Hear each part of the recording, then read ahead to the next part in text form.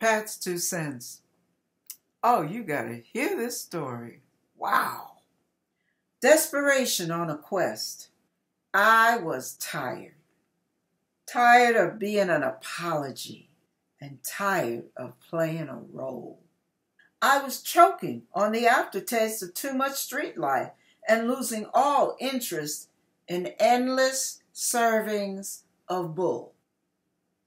For too long, I had been stuck at a crossroad, caught between two opinions, neither here nor there. I was just aimlessly meandering through a life of quiet desperation and emotional neediness. I stumbled into a maze and got lost in space. Then I couldn't find my way, so I just sat there, wallowing in my own pity. Soon, time brought me a rude awakening. I had become an emotional cripple. My only response to that was to keep on spinning my wheels.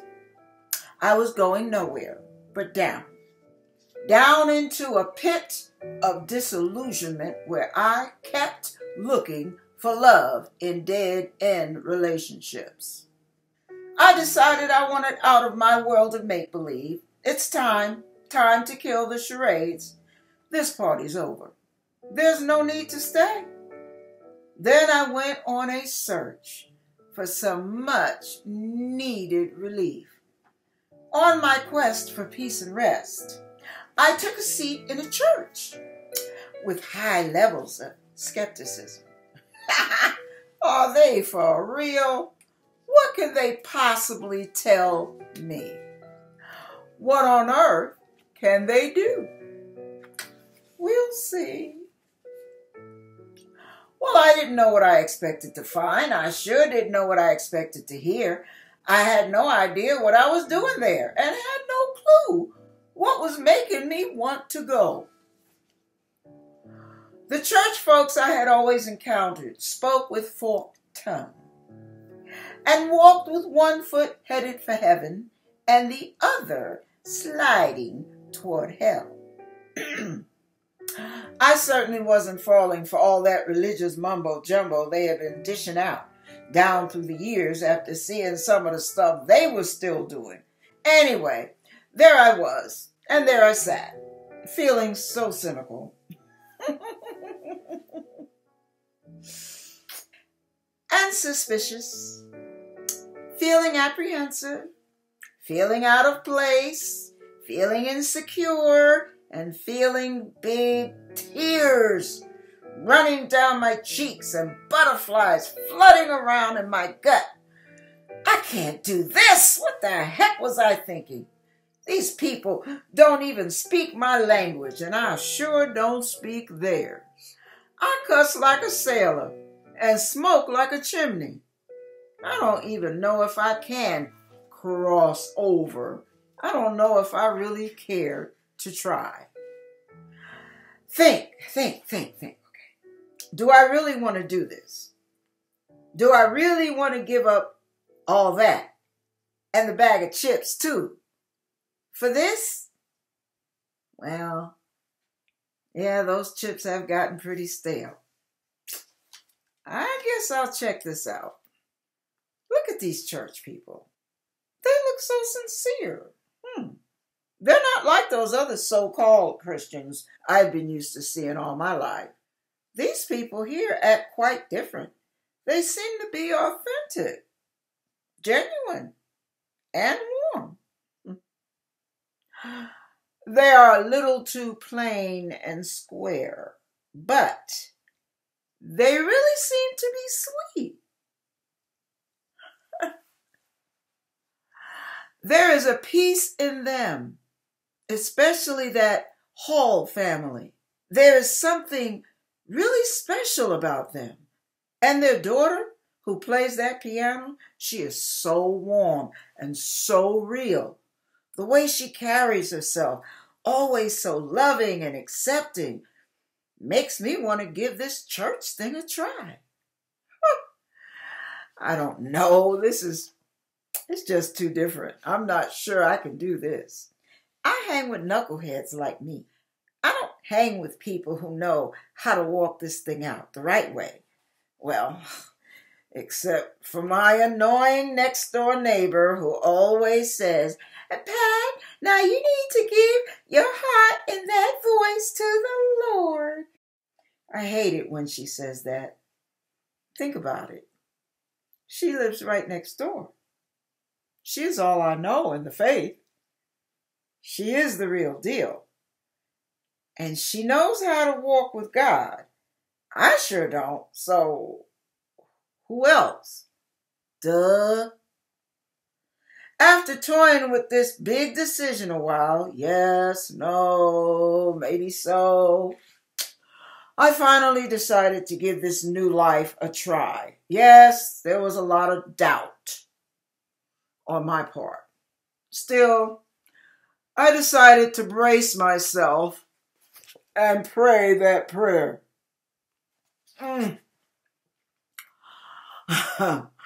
You won't believe the prayer I prayed.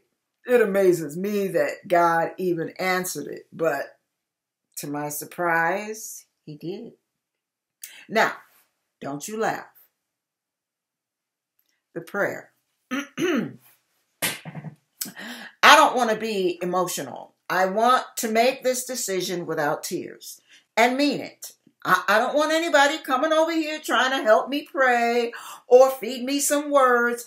I'd like this to be between you and me. Okay. Now, before I go through with this, you need to be clear on some things. I need to clear some things up. You know I'm not convinced about Jesus Christ being real, right? Okay. Plus, you know I'm not totally convinced that there really is a God at all. Mustard seed faith. I mean, after all, the Bible could be a great big fairy tale for all I know. However, I'm willing to find out. I don't even believe in heaven or hell, for that matter. What I mean by that is, this is not a way of escape for me. I am simply tired of just existing and living an empty, dead, meaningless life. That's all. If you're willing to give me a try, after what I just said, and willing to accept me on those terms, then I'm willing to give you a try too. Okay, here it goes. I'm going to say that prayer. Ready? Pause. Thinking. Pause. Lord, forgive me for my sins in Jesus' name. Said in 3 seconds flat. Okay, I did it. I said it. Now what do I do? How do I do this? I can't do this alone. I need help. Everyone I hang with does what I'm trying not to do. I'm so messed up, I won't last a day without somebody's help, but whose? After I finished running my mouth, guess who walked up and knelt down beside me at the altar? Yep, you guessed it.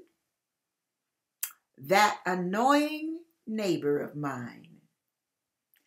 She asked me what I'd like God to do for me. Still guarded, I quickly informed her I already just gave my heart to the Lord. I looked at her and thought, don't you dare gloat. I knew that she'd be tickled pink about what I had just done. She gave me a beaming smile and prayed for me. I didn't even remember what she said in that prayer. I just wanted her to hurry up and finish. So I could go back to my seat without tearing up. We both got up to return to our seats. I turned, then I looked at her for a number of seconds. Should I ask her or not? You see, I used to avoid her like the plague, so I wouldn't have to hear all that Jesus talk from her. I really didn't have much respect for any of the churchy acting, religious talking people. Then I reluctantly swallowed my old silly pride and asked her, hear me. This was very difficult for me to say. Would you help me? Suddenly, without warning, my emotions broke within me like a balloon filled up with water, bursting under pressure, and I did exactly what I did not want to do. Cry! Yes, I did. Boo-hoo. I cried like a big old baby. So much for not emoting, huh? I admit it. They were good tears. Real good. She was so happy, I asked. I was too. Believe it or not, she did not gloat. She simply hugged me and said, Pat, I'll be glad to help you. Boy, did she. She helped me. Shared insights with me and taught me so much. The funny thing was, she would often come over to share some of her lunches with me. I enjoyed listening to her humorous conversations. I realized that she was honest, open, and freely transparent with her experiences and her struggles. We grew very close. The most delightful thing about her visits, for me, was the comforting love flowing from her. Her love seemed to stream out of her continuously, like a fragrance from a rose that fills the air with its soothing aroma. That's how her endearing love was for me. It would fill the whole room so much that I would feel all lit up inside. She was gifted with a special kind of love for everybody. Yes, you simply had to know her. Note to my neighbor, thank you, Gladys, for our good times together, for your faithful encouragement, and for teaching me to seek and lean on God rather than man. I love you for that, my neighbor, my mentor, my friend. About that quest for peace and rest. 3 days after I prayed that prayer, I discovered that the peace they all kept talking about was real. On the third day, when I woke up, I noticed I had something I never had before. I had that peace. I was at rest. Above all, I was alive. For the first time in my life, wow, I felt like I'd been raised from the dead. I never knew that could happen for me, or that it would feel as good as it did. All the inner turmoil that I felt, every moment of my life, was gone. Soon, I noticed I had inner satisfaction and a strong sense of purpose. How wonderful it is to be alive and free. You can pray that prayer too, you know. Try it on for size.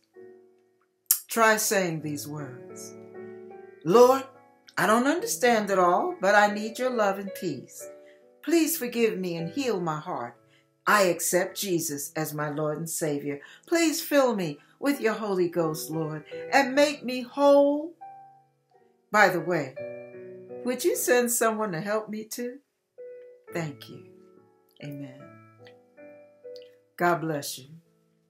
This was Desperation on a Quest by Patricia Love from the book That Still Blows My Mind.